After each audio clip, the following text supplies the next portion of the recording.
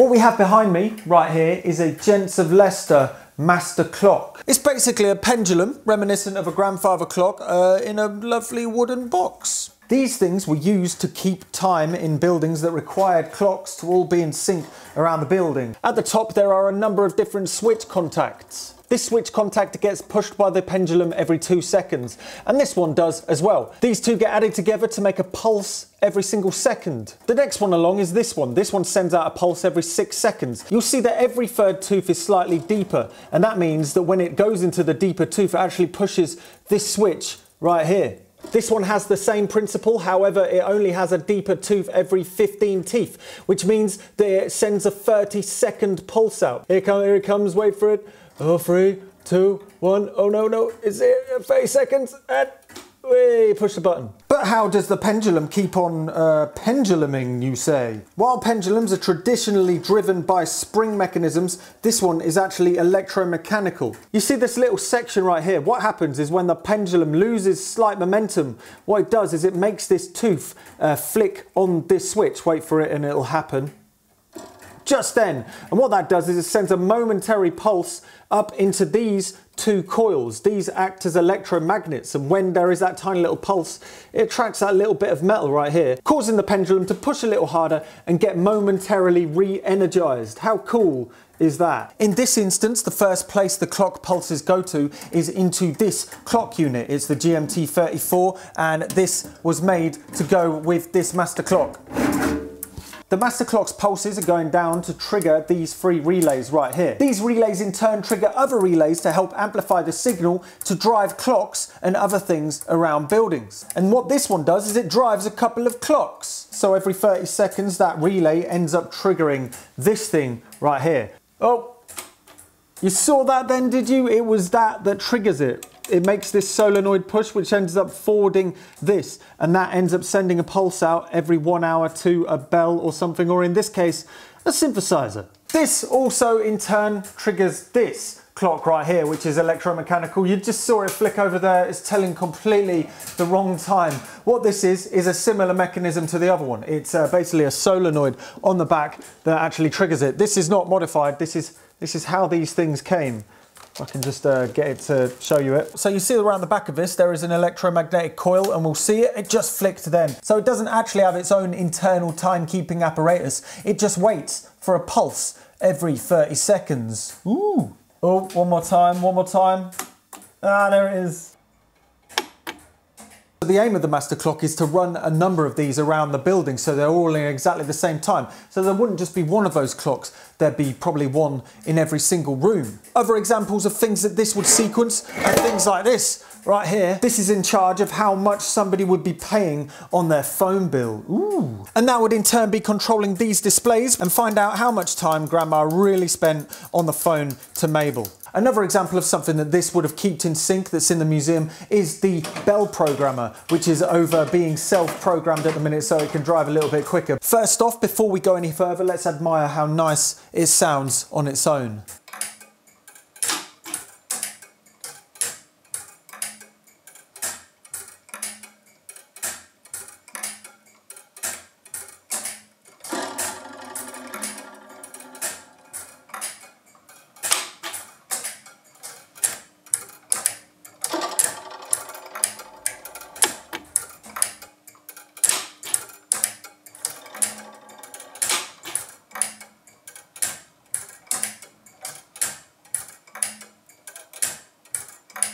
Hello, Sam from the future here. Somebody pointed out that in the Energizer circuit right here, I was probably sending too much voltage for it because it made the pendulum go which is true. Very good observation. I was actually sending 12 volts through this. The coils were already cooked looking, but I probably wasn't helping matters. And they sent me this picture and it shows that they're, you know, should be only getting 4 to 6 volts. This originally was wired into a rechargeable battery. It was constantly getting charged and stuff, which kept this thing going. Anyway, it's fixed now. Ever since I got hold of this a couple of months ago, I've been thinking of how to make it useful in the museum and also at the same time how to make the most of it in a musical kind of setting. I can obviously wire in a bunch of clocks around the museum to it, and I probably will do that. However, I quickly realised this thing runs at 60 beats per minute, which is a fraction of 120 BPM, which happens to be my favourite tempo. So I figured, wouldn't it be cool to add the option to be able to sync up any of the synthesizers or musical instruments in the museum up to this thing? However, there is one glaring problem with this. This runs at 60 BPM and it would only ever send out a clock pulse every second. Imagine the drums just being like that.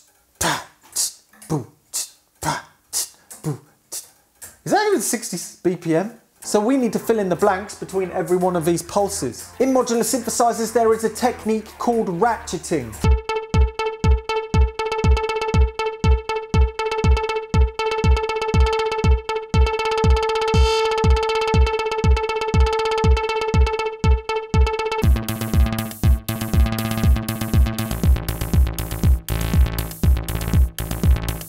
So these are the pulses that it's receiving. Dun, dun, dun.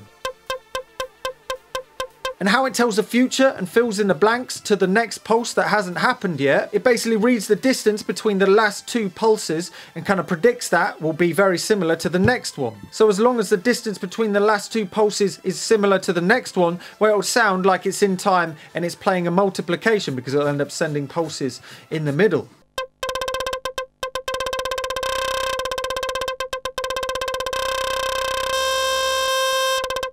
If you speed up the clock pulse, all it needs is to listen to the last one and it kind of updates, and you don't actually really notice the fluctuations because, you know, there's so many clock pulses happening.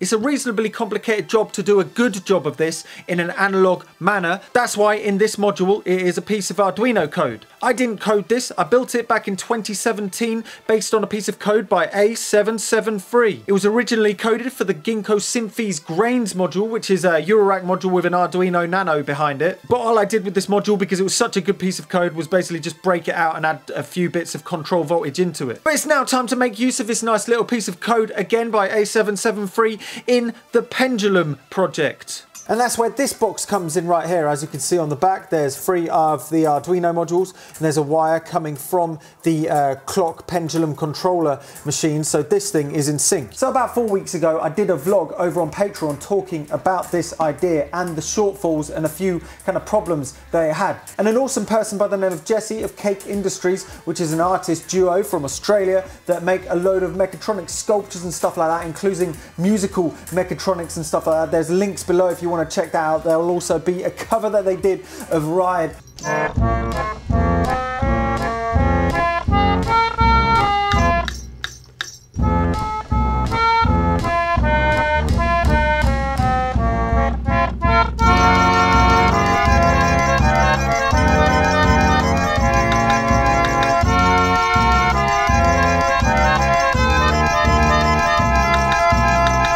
Jesse is a bit more codely endowed than myself and managed to spend a bit of time on the Arduino code to make it work a lot better with the pendulum, and amazingly enough it's blooming awesome now. This is the incoming pulse, and these are 3 separate multiplying dividing modules. The top knob divides, so we can actually divide the signal down. Just waiting for it. Oh, I've divided it by 4. Now it's there, so we can divide it by 2 now. Now let's put it back to normal. This knob multiplies it, so you can multiply it by 2 and by 4 and so on, and it just goes quicker and quicker and quicker. And Jesse's done a really good job on this because it doesn't wait for the next pulse for you to update this knob. You can do it at any point you want, which is really cool. But this knob is the really cool one. Basically what it does is it can shift the pulse forward. It basically delays it a little bit. So if we put this along, this is the original, and then it kind of delays it. You can shift it forwards. Yeah, let's go like half, and then all the way over it shifts it completely, pretty much to the end. And that ratio of where it is shifted in between the pulses can be carried through to the multiplications.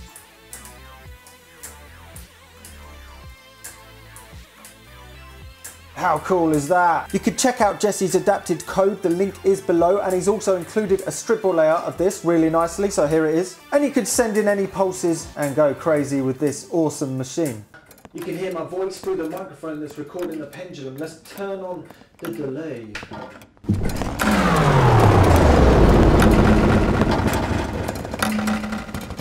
Ooh, scary!